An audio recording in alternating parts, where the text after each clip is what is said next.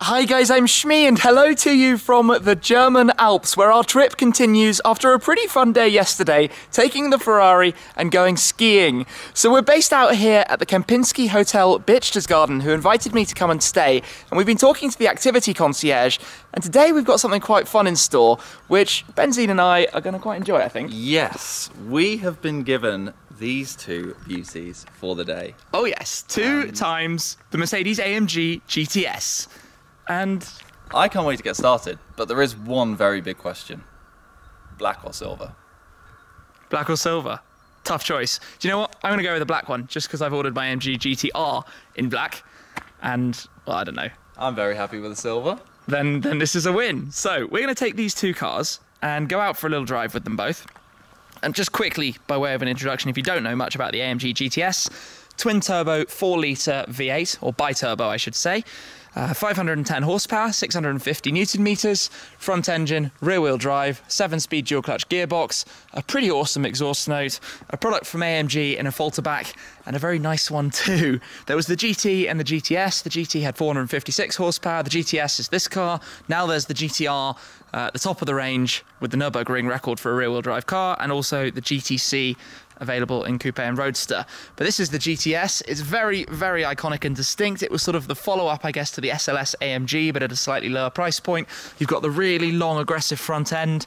But to be honest, I think I've probably already talked a little bit too much, and we should probably just take out both of these cars. We've got both keys. And yeah, a video with not much talking. Let's make it all about the cars. Let's do it. Let's drive.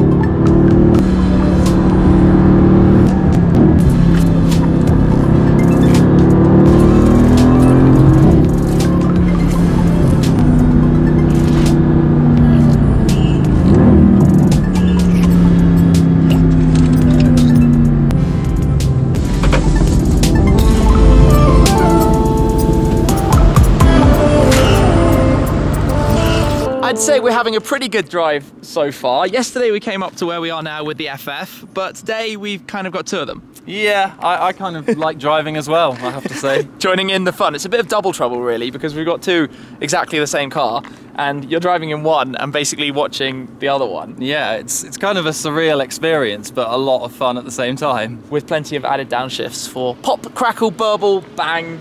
The noise it makes, even right down low in the rev range, is incredible. And now I can't say I'm more excited than you, but I'm so excited for when your GTR finally arrives. Me too, and Ben's probably going to get to drive that a fair few times as well when we're off driving the two together. But the views up here are fairly incredible. We've been enjoying some pretty spectacular scenery, and that's not going to be the end of it. So we're going to go and grab a bite to eat. Yes. Then it will be back for a bit more double trouble after food. Woohoo!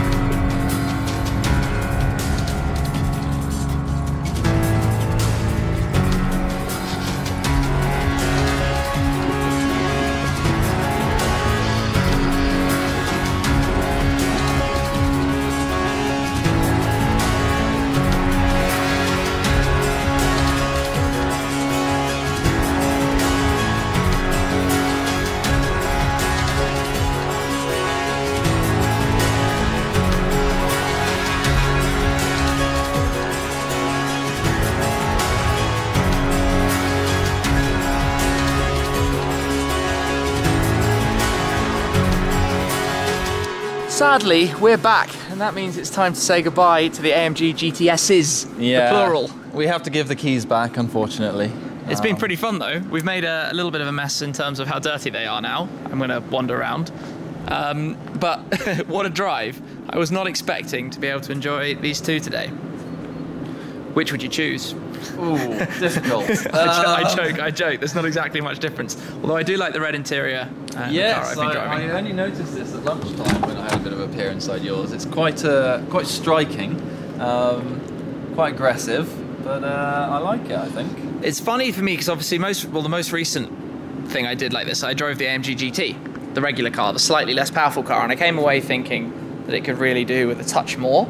Yeah. And now I've driven the GTS, and it's quite funny, after driving the FF just before, to me, it felt like even this needs a touch more, which is where the GTC and then the GTR come in. So the GTR, this is 510 horsepower, the GTR is 585. Has a couple of other bits of technology that this doesn't have, like rear wheel steer, which will make it turn even better, because the thing that you're constantly aware of is how long the car is and how big the bonnet is out in front of you.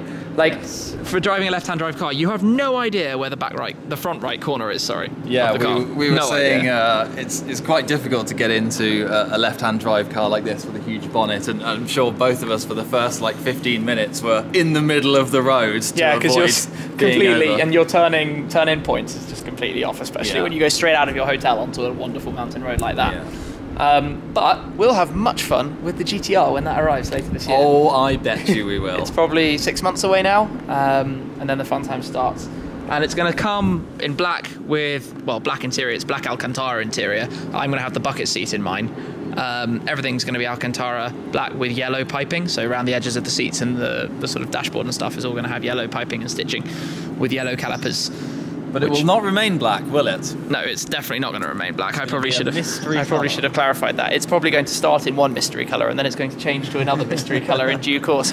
That sort of seems like the way I want to do it, because that's a car that I want to use, much like we've used this today, out blasting around having fun, but also there's a good amount of luggage storage in the back, and I'm going to open that up quickly, which is perfect for the old road trip type stuff. So key, there we go. It's a hatchback after all. That pops up. There's a decent amount of storage for our stuff in there. Oh, and obviously I've spec'd the carbon strut brace on mine. You have to, right? Wouldn't have it any other way. Very nice of them to give us some umbrellas and then some bits and bobs that are thrown around while we've been driving. It wasn't me, honestly. Let's just close that up and move swiftly on. But yeah, this has been really, really fun. Really nice bonus activity arranged for us by the activity concierge here at the Kempinski, where I can't really show you much other than we're surrounded by the most gorgeous of views. We, outside the rooms on that side of the hotel, are looking straight out over, like, waking up and looking at this most amazing scenery. And then we've got all this other fun stuff to enjoy as well. So it's a big thanks from me to the Kempinski. I've got to try and pronounce the name right. It's like Berchtesgaden. I'm probably still wrong with that. I'm sorry. I'm doing my best. But this has been a really, really fun day on top of yesterday's adventure in the FF going skiing. Normally there's actually a ski resort. You can literally go out the back of the hotel and down, but because it's the lifts are being resurfaced, aren't they? The lifts are all being redone for next year. They've closed up the resort already for this season. I am totally planning to come back here and drive these roads, because that view we went up where we've been driving is the Rosfeld, I don't know if you call it Rosfeld Pass or whatever it is, but going up there, the views have just been amazing. Hopefully some of those get translated onto camera, because yes, it was really stunning. For sure. It's a toll road, interestingly, so it's a bit deserted, not too many cars up there. But a good day comes to an end. The sun is setting. We will go in, chill out, enjoy our evenings, or evening, and take it from there. So farewell for now to the two AMG GTSs. Ben waves goodbye. That's also it from us for now. Thank you very much for watching, as always, guys, and we'll catch you soon. Cheers.